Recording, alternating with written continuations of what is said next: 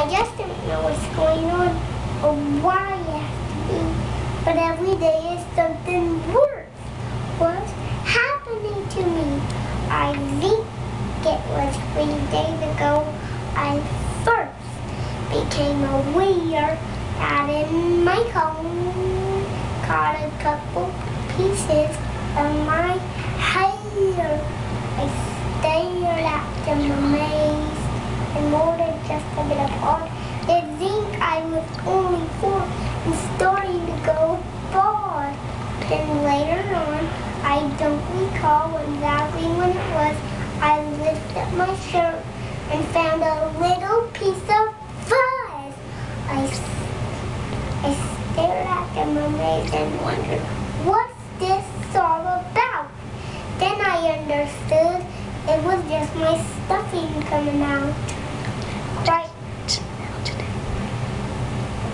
So now today, I'm sitting here doing Dr. Seuss.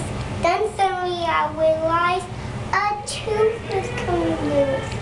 I stared at them amazed. I wiggled them amazed, dismayed, too horrified to speak. Without my teeth, how can I eat? I already feel weak. Now I'm really nervous, as scared as I could be. It's happening is very clear to see. The glue that holds our parts together isn't holding me.